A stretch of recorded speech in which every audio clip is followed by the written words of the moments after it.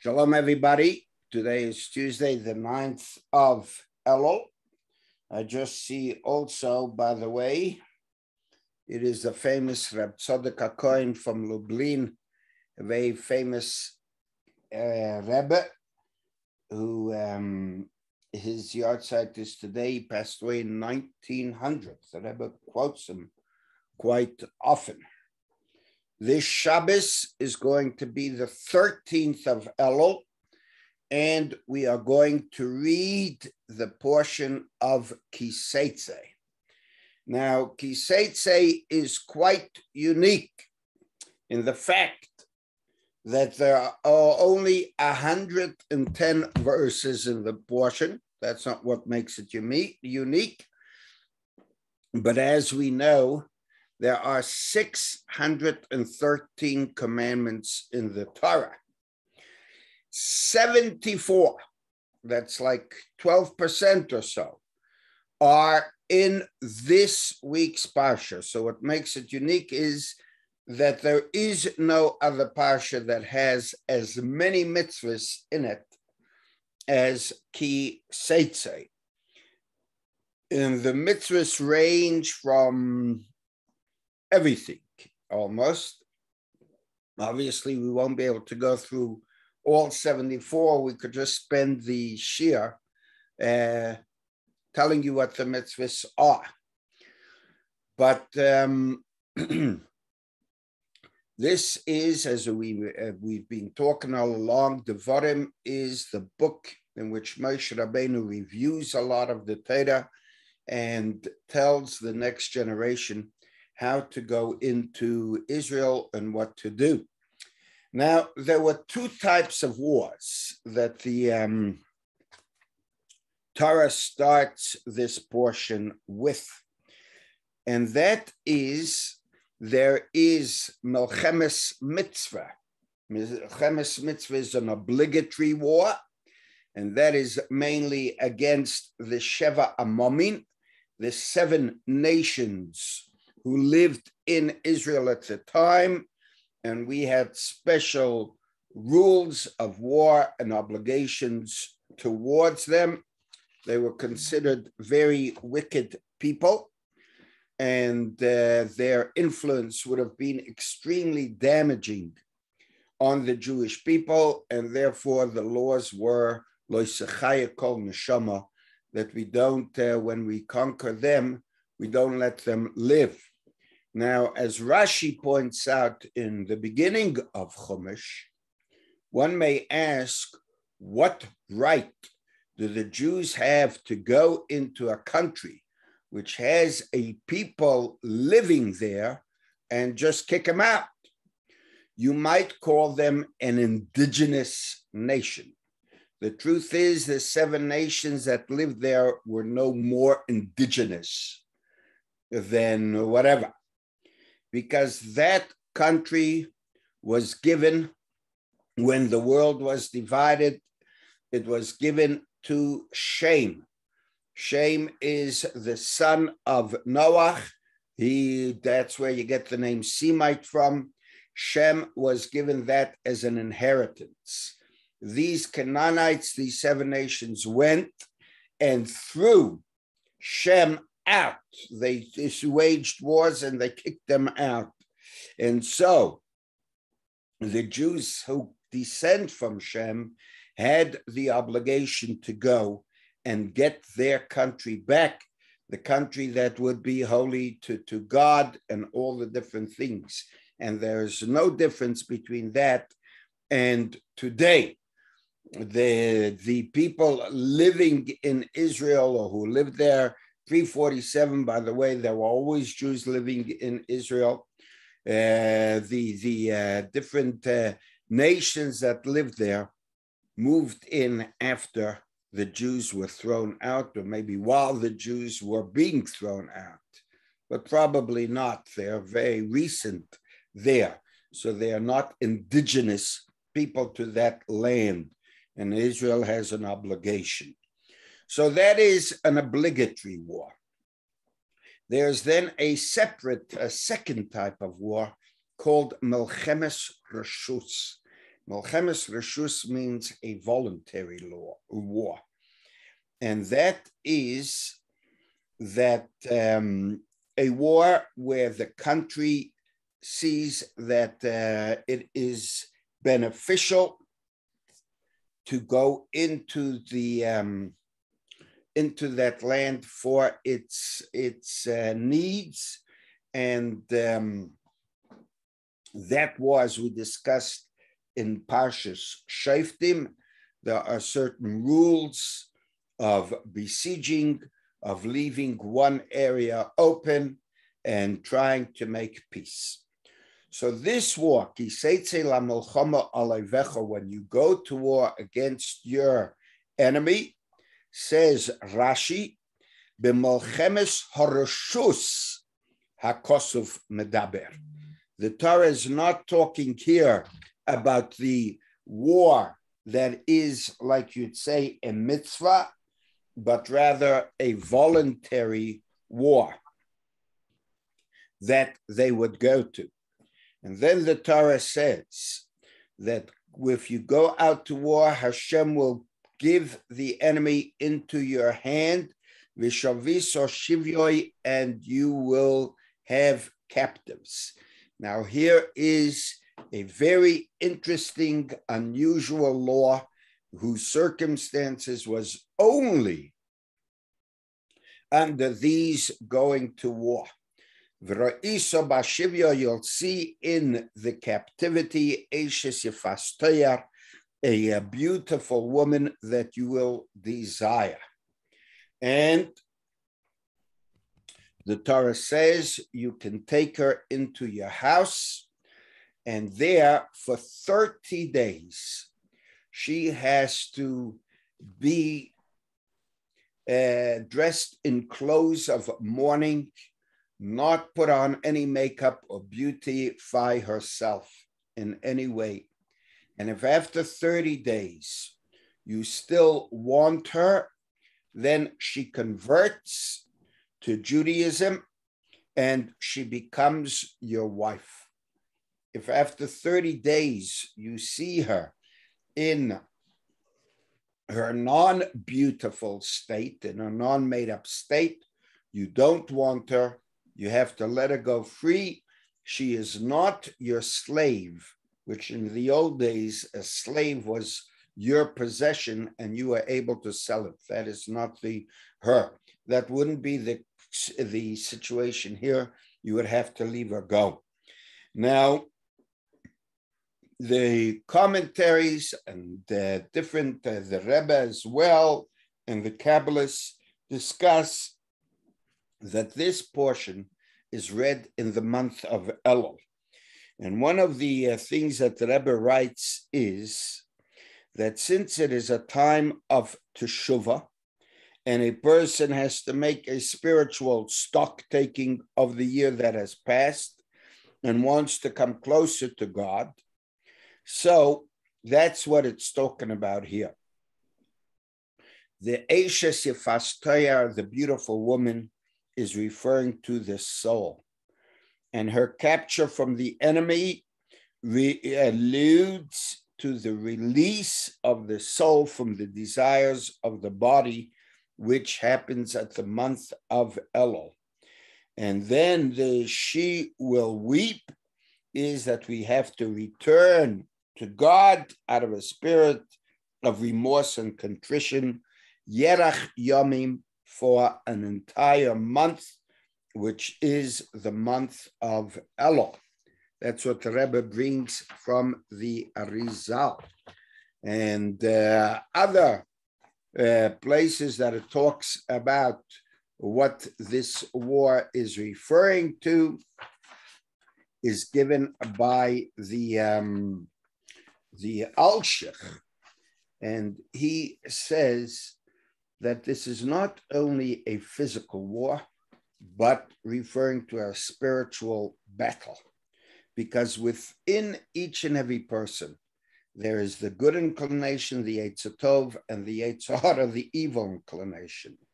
And each one of those inclinations is fighting to take control of that person. And it's so difficult for some of us to overcome our temptation of the evil inclination. Says the Gemara that habolatar mesayim oisoi, if a person truly wants to purify himself and improve himself, he will be assisted in heaven. And so too, Hashem says, open, ptach li, open for me a place in your heart, and opening the size of an eye of a needle, and I will open for you wide, wide like a palace. And so, if we truly want, but it has to be a real want, to overcome the HoRa, we have to make the first step. And Hashem says, I will do the same. And we'll have a similar teaching from the Chafetz Chaim. But the Kotzker Rebbe said that it says all you have to do is make an opening the size of a needle. But that opening has to be a real opening that goes through and through, he says. Not just a knetch, not just a little thing on your finger where you make there a little dent, not an indentation in your heart, but a hole through and through. And it also says, Ki Teitzei la milchama, you should know that the evil inclination is not there to give us thrills and adventure. The evil inclination is out there to destroy you. And so, Ki Teitzei la milchama, if you want to go to war against your Yetzer, sometimes you have to get out, which means run to shul, go daven with a minyan, go to shiurim, etc. And that will truly help. Now, there's a very interesting debate, halachically, by the way, as to what the story is about this captive woman. There are many halachic opinions that say the Jewish soldier is allowed to have relationships with her once, nothing to do with marriage. And then, if he still decides he wants her, then she has to mourn for those 30 days and do all that ritual and then get married before he has relationships with her again. There are other opinions who don't agree with that. But the Gemara says that a soldier is in unusual circumstances, and the effect that has on a person is not a normal effect. Thank God we don't understand what it is. And therefore we say, let us permit it rather than force them to do something that is forbidden. As I said, that is the only circumstances that such a thing is allowed. And then the Torah goes on to tell us, in those days you are allowed to marry more than one wife. So if a person has two wives, one he loves and one he hates, the laws of inheritance, which we'll go back to. And the third law is a ben Sorrer UMorah, a wayward child who does everything terrible and at the end is put to death. So Rashi says that these three portions are following in order. And that is that beautiful woman, captive woman, was not meant for you. You were meant to marry a Jewish girl from your own people, etc. But something happened, temptation came or whatever, and you strongly desire her. You think you love her, you think you need her, you think you can't live without her. Says the Torah, I'll permit you to marry her once she converts, but know that the end will be, she will be a hated wife because she's not for you. And the third part is that the end will be the children will be wayward as well. And that is the connection, Rashi says, between these three. So getting back to the two wives, it's a very interesting law, and it applies till today, as we've discussed at the Teitzei Shir in the past. And that is the laws of inheritance are, so the way the Torah puts it is that the hated wife or the disliked wife has a firstborn son, and the loved wife has the next son. So you may want to favor the son of your beloved wife over the other one. Says the Torah, you are not able to do that. You have to give your firstborn son, doesn't matter which wife it comes from, the fact that he's your firstborn means that he is entitled to a double portion. Now, the Bechor, the firstborn, gets a double portion in the following manner. If there are, let's say, 4 sons in the family, then you divide the estate into 5, and the firstborn is entitled to the first 2/5, and then the other 3 sons each get another 1/5. That is the Torah law. Now, today, most parents and everyone should write a will. The Rebbe pushes it, and many other poskim push that we should write a will and not, God forbid, pass away intestate, as they call it, because it creates a lot of problems. So you should write a will, but you have to design a Jewish will. Because most families, what they write in the will is that everything should be divided amongst all their children equally. They don't distinguish between sons and daughters, firstborns or not. So by Torah law, the daughters get financially supported by the estate, but they don't get an inheritance unless there's no sons. Sometimes that could be more than the inheritance. And the sons, as I said, divided amongst themselves. If the firstborn is a daughter, there is no firstborn, and a son, so then all the sons would get it equally. If the oldest son is a firstborn, then he'll get 2 shares. And what is a Jewish will or halachic will then? You see, an inheritance has to follow these laws. But while the parent is alive, he can give any gifts he wants.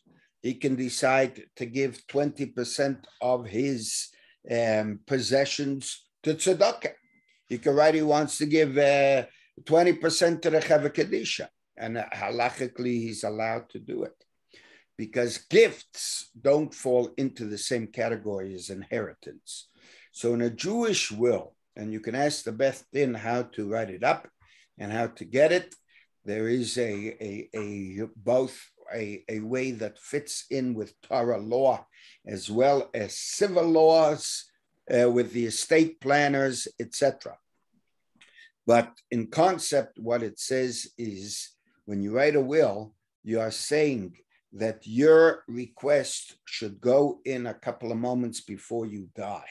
And then you can divide it amongst all your kids equally, because what you're doing is giving gifts rather than inheritance. And that there's no problem, do it. So I would encourage anyone who's listening to this and to pass it on, that there is such a thing as a kosher or halachic will, which in concept says that it's not inheritance, but rather gifts that are being given. And then the Torah also says about a wayward son. And it says, Einenu shomea b'kol aviv v'kol imo. He doesn't listen to the voice of his father and the voice of his mother. And amongst the explanations that is given is that that's what happens when the parents speak with different voices. That is, their children get different signals. It's better for parents to discuss what they want before and to show a united front to their children. But also, just getting back, it says in verse 16, V'hoya bayoim hanchiloi esbonov es asher yiloi, that the literal translation is, on the day he bequeaths his possessions to the children, the possessions that he has. And the question is, why does it say that he has? Obviously, that's all he could bequeath them. And one of the answers that they give is that, especially, so to say, American parents or parents in the modern society, those parents who grew up in the times of the Depression or the times of the Holocaust, and they didn't have much, they struggled as children, and they want to ensure that their children never ever struggle like they did. So they provide their children with so much physical wealth that they should never be in need. So he says, Eis asher yiloi means that which you have. Yes, it's wonderful that you're able to provide your children with that which you didn't have, but don't forget to provide your children with that which you did have, because many of those parents who were brought up in the Holocaust years or the Depression, they were at least given a beautiful Jewish upbringing that appreciated tefillin, davening, mitzvahs, Shabbos, Yom Tov.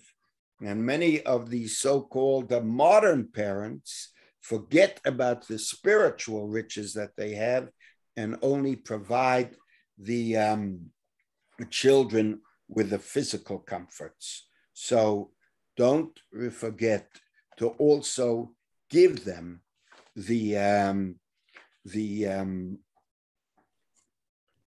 all that you had, as the Torah is saying.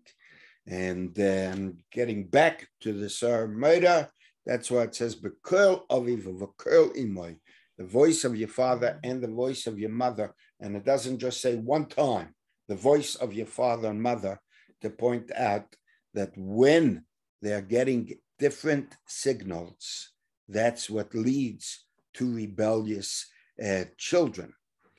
And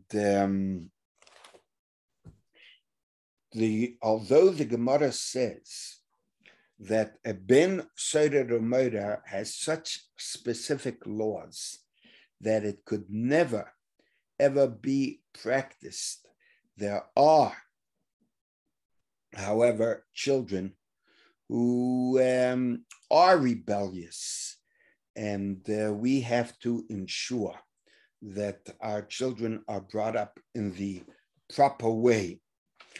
The Torah then goes on to tell us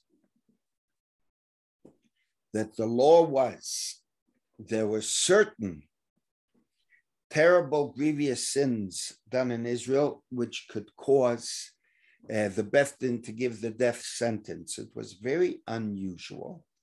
And some of these transgressions were ones that had to be publicized, that these will be the consequences. So the Torah says that to publicize it, sometimes you would have to hang them on a tree. And that is anyone who got skila, that is stoning. But even those people who you have to hang on the tree, the Gemara says that the Torah says you mustn't keep them overnight. That is in chapter 21, verse 23. You should bury him that day because he carries a corpse is offensive to God. The man was created in God's image, and we're not allowed to keep him overnight. So the law was, if a person had to be hung to publicize his transgression, they would hang him shortly before sunset, and immediately after sunset, they would then take them down to be buried. It's interesting to note that the law of burial is actually, this is one of the sources in the Torah. You should bury the people. It's one of the points why we don't do cremation, and it also says Bayomahu on the same day. And we try and bury a person as soon as possible because the neshama that continues to exist suffers a lot when the body is not laid to rest and the soul cannot ascend to the spiritual plane until the body is laid to rest. Now, the Arizal, says the Rebbe, was a great Kabbalist, and in his lifetime, there was another Kabbalist called Rabbi Moshe Devoro, known as the Ramak. He passed away 2 years before the Arizal. He also lived in Tzfas. And when he passed away, the Arizal eulogized him with this verse. And, you know, just in general, very interesting thing. We say in our prayer, and we say that at every funeral, Ki ein tzadik ba'aretz asher ya'aseh tov v'lo yechta. There's no righteous man in this world who doeth good and never sins. The simple translation is that everybody is human, and therefore it is natural for a person to have some sins. But according to the Alter Rebbe in Tanya and other places, we know that even a Beinani is a person who never committed a sin, even someone called an average person. So what does it mean that a tzaddik doesn't sin? I mean, that there's no tzaddik who goes above without committing a sin. According to Hasidus, there do exist people. So according to Hasidus there, and this is a proper translation of the word chet, does not only mean sin, but it also means deficiency. And deficiency means either that he didn't live up to his full potential, or it's saying that he does only good and he has no deficiencies at all. So the Arizal said it as follows, that the Ramak, Rabbi Moshe Cardavaro, was such a man, he was a tzaddik ba'aretz, a righteous man in this world, asher ya'aseh tov, that did good, v'loi chata, he had no deficiencies whatsoever. If that's the case, you may wonder, then why did he die? Says that Arizal, v'solisa oisai al eitz. In the translation of the Chumash, it means you should hang him on a tree for an hour too. But v'solisa, hang, even in English that fits. That is, that you blame. I hang it on this explanation. So it means blame, that when a person is devoid of any sin and he passed away, you want to know why he passed away? Blame it on the tree. What does blame it on the tree now mean? Not him, but the tree of Adam and Eve, when they ate from the tree of knowledge, God said man is not going to be immortal anymore. Man is going to be mortal, and every person is going to die. So say that this person died because of the tree of knowledge that decreed every person is going to pass away. So it's not because of any negative cause at all. It's that God willed that death should occur in the world so that the righteous could enjoy the spiritual elevation which occurs for the soul when it goes from life to life. The Torah also gives us the law of Hashavas Aveda, which is returning a lost article. I don't know of any other society that has such a law. There's obviously a very moral and beautiful thing to return a lost article, but Torah makes it into a mitzvah that you have to return. And also, when you see a animal that is fallen because it had too much on its pack, then don't hide your face. Hokem tokim imoy. You must help the owner reload it. And by the way, the Talmud says that if the animal is fallen because there was too much on the bag and you come and the owner of the animal says, well, it's your mitzvah, you go and reload it, then you have no obligation. Hokim tokim imoy means you only have the obligation to do it when the owner of the animal gets involved too, and then you're just helping him. So the Chafetz Chaim says that is true with our fight too.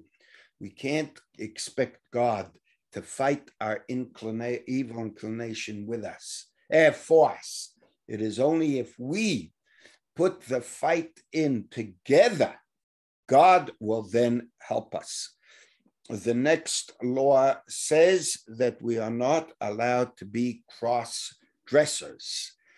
That is quite a big tumult going on in America there with this whole transgender, where they are discussing if one guy says I have a woman's body but I feel like a man, if he could compete with women's the athletics, all these things. The Torah goes so far to warn us that we're not allowed to even wear the other gender's clothes, so that this is considered an abomination. It crosses the laws of tznius, of modesty between the genders. And then we have the famous law of Shiluach Hakan. Shiluach Hakan means sending away the mother bird. When you go into a forest and you see a nest and you want the eggs, then the Torah says you can have the eggs, but you must send away the mother bird, not capture her at the same time with it. And that Hashem promises us long life for it. There's a lot to be said about Shiluach Hakan, but the Talmud says one of the meanings behind it is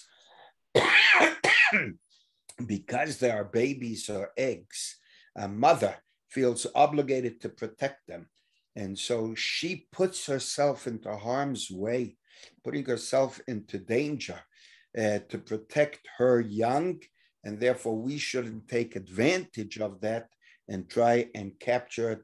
As I say, there are a lot of different messages for it. But the next law is Makeh. Makeh is a very interesting law, and that is that when you build a new home, in those days, homes used to have flat roofs, and people would use the flat roof as a porch. So either you would just lounge on the flat roof and have your beer, in the old days, I guess a cigar or a cigarette, and it was also used for drying fruit. It was used as a room. So the Torah says you have to build a makkah. A makkah is like a parapet or guard rail around that roof, so that if anyone goes on it, they are protected and they won't fall off the roof. And by the way, we are told that this is not only a parapet, but that is true about any dangerous thing in your home. A person must not have a gun in his house, Rahman al-Islam, which the children could get to, and anything terrible can happen. The Torah law includes in this that you should have a gun safe where no one could get to it unless it's safe. Similarly, around a pool, you have to make sure that you have a fence around your pool that no one should be able to fall into it. So Rashi says this is put next to the mother bird to tell you that the reward for sending away the mother bird will be that you will be able to have a new home and build a parapet. By the way, the Kabbalists say that the word makkah, which means a parapet, a guardrail, stands for 4 Hebrew words based on that. So makkah is mem ayin kuf hey. And what that would stand for is the hey stands for hihure, the evil thoughts. The ayin is aveda, thoughts of a sin. The kuf is kosher, could be more harmful, mem, than a aveda itself. That your bad thoughts can sometimes do more damage than committing the sin. Not that that says you're allowed to commit the sin, God forbid, but it's warning you that even evil thoughts and even evil sights, as the Rambam says, especially with internet, which has such dangerous spiritual things on it, and people may go on to these disgusting sites that we're not allowed to and think, well, I'm not doing anything. I mean, I'm not taking any action. These terrible thoughts might be worse. I once read a non-Jewish story, and that is that there were 2 monks, bishops, whatever you call them, two men of the other religious cloth, and they came to a like a body of water, and there was a woman who had to get to the other side, but she was scared that she won't be able to pass the water. So she asked them for help. So one monk picked her up and took her across the water. And he put her down, and the 2 started to walk. About a mile into the road, the other guy turns to him and says, "Hey, how did you pick up a woman? That's forbidden. You're not allowed to touch a woman." And he said, "You know what the difference between me and you is? I put her down at the other edge of the water. You're still carrying her." Which the message is that evil thoughts sometimes can do more harm than the action. Now the Torah says, Ki yipoel hanoifel mimenu, that the fallen one will fall from it. What does it mean, the fallen one? That means he hasn't fallen yet. In some translations, they give the one who is destined to fall. But the Torah says the fallen one will fall. And the commentaries point out that what that means is, you may argue that since everything comes from God, so if this guy is supposed to fall, he's going to fall.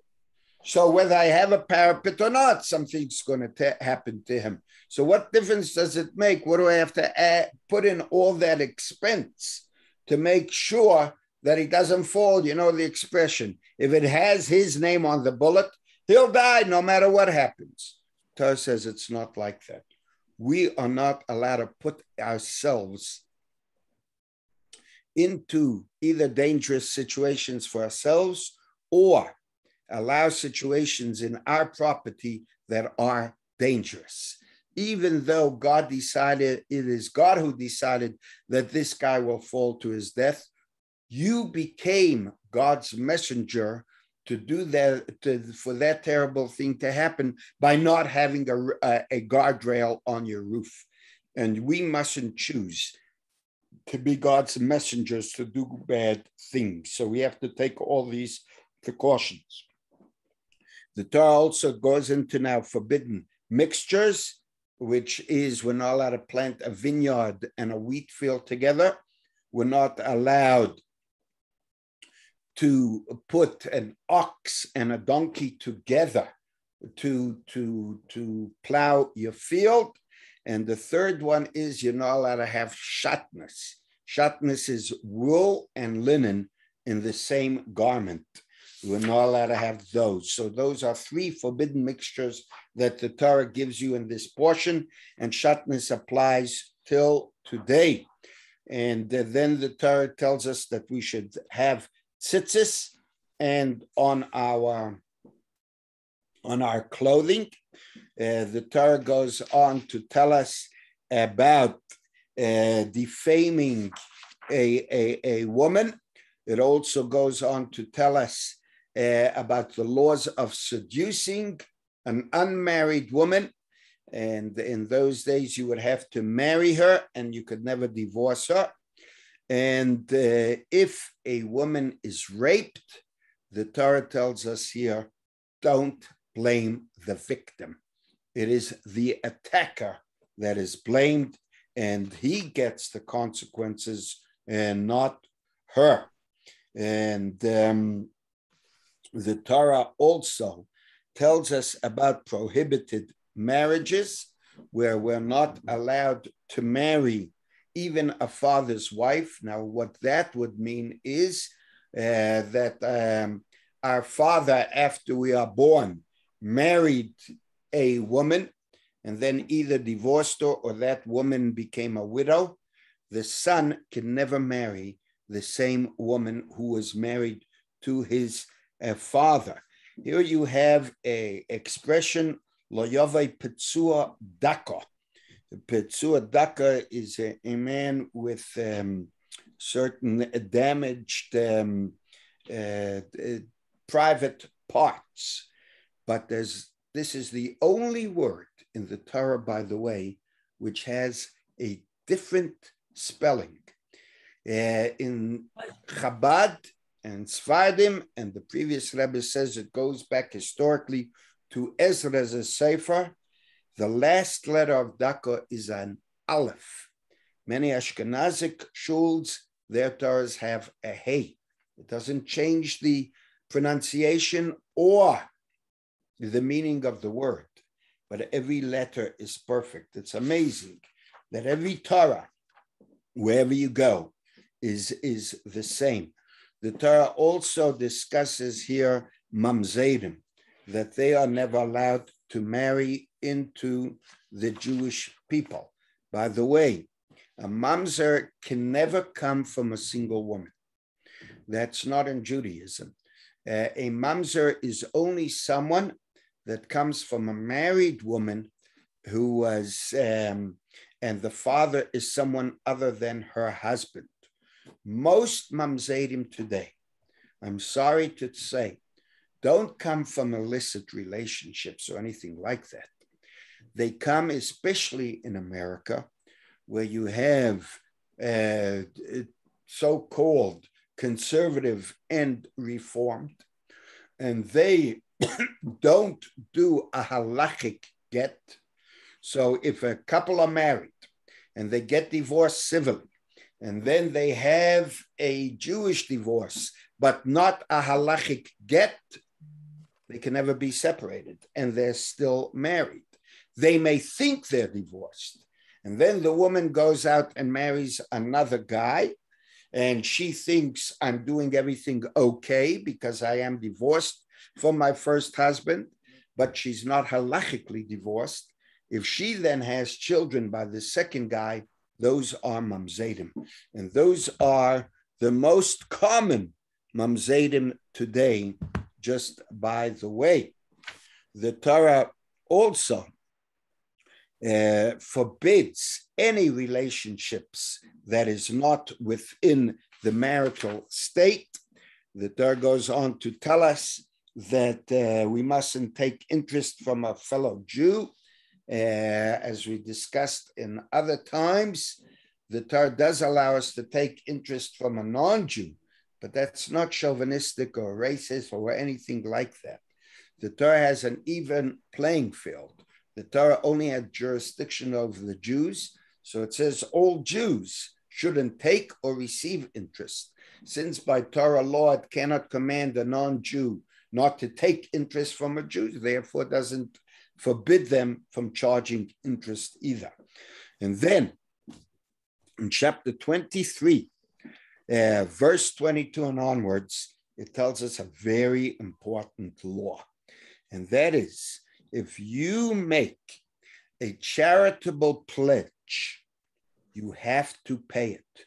Don't say, well, I don't owe it. It was just words that I said. No. If you say it, you have to carry out what is uttered by your lips, which you have spoken. And the Torah says, if you don't plan to pay, don't make the pledge. If you refrain from making a pledge like that, you didn't do anything wrong. But once you did it, keep it. And here the Torah also tells us the laws of marriage and divorce. It's interesting that we learn the laws of marriage. The divorces in a way says first, in a way before marriage, but that's a whole different discussion. I'd just like to tell you that here the Torah in chapter 24 does say you are allowed to remarry your divorced wife on condition that she was never married in between. If you divorce a woman and she marries as someone else, then the first husband can never, ever retake her. And the Torah also says that newlyweds are not charged taxes, going to the army for the first year. And the Torah gives you the, if you kidnap someone and sell them, you get the death sentence. The Torah also tells us two of the 6 remembrances. And the one is in chapter 24, verse 9. Zachar eis asher osa el Hashem elekecha leMiriam b'derech b'tzeischem miMitzrayim. Remember what God did to Miriam on your journey out of Egypt. And that is that we're not allowed to speak Lashon Hara.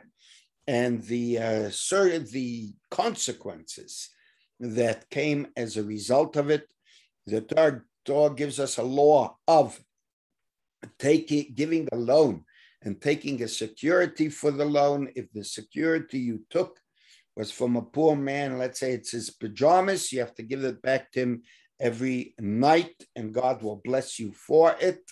The Torah also tells us the law that you have to pay your salaries on time.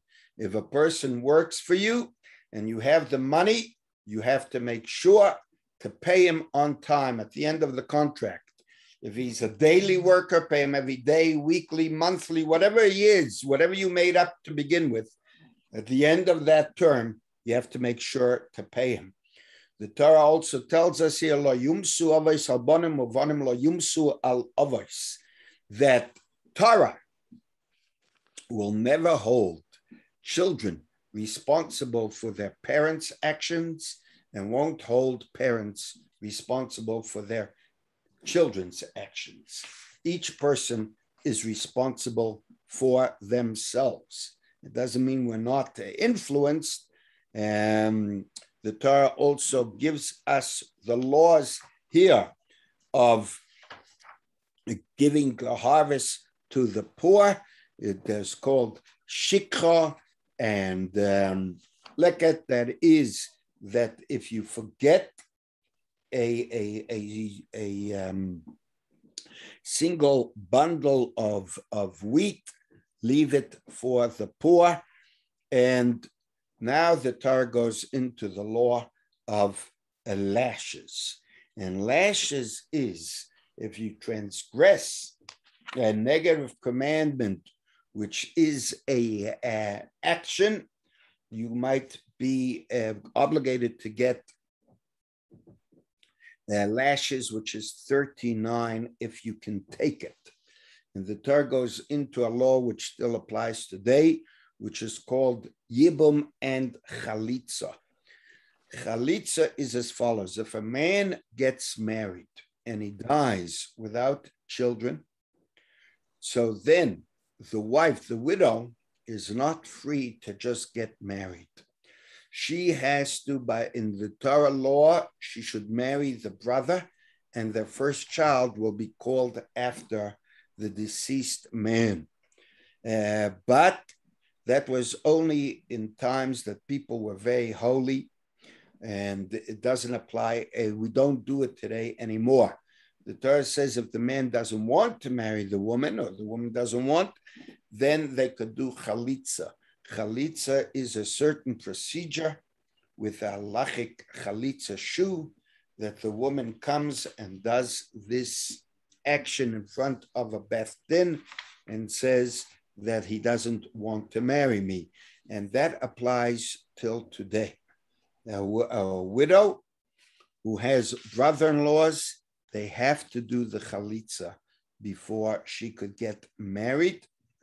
The Torah is very careful to tell us not to have false measures in our house. And that is, they used to have like those stones, and you would measure the weights. They have to be all proper. And the Torah concludes Parshas Teitzei with a very important mitzvah, Zechiras Amalek, to remember what Amalek did to us when we left Egypt. Zachor es asher asa lecha Amalek. This is what we read on Parshas Zachor, the Shabbos before Purim, because we are told that Haman came from Amalek. Amalek is the epitome of evil. Amongst the things he does is he attacked without reason. It wasn't in self-defense or anything else. He just went out to attack the Jews. And Hashem says, until we wipe out Amalek, he will not be complete, so to say. And one of the features of Amalek today is a person who cools down, either yourself or another, when it comes to spiritual matters. If you see there are so many people, and we've discussed this many times, you want to see the hand of God, all you have to do is keep a diary of all the things that happens to you for 3 weeks, especially those things that are puzzling to you, and you'll see the hand of Hashem there. And whereas Amalek cools you down, says, doesn't mean anything, don't be crazy. And so, as I say, this is one of the beautiful portions that has 74 mitzvahs in it. It is worthwhile to study it. I want to wish you all a good Shabbos. Thank you for joining us.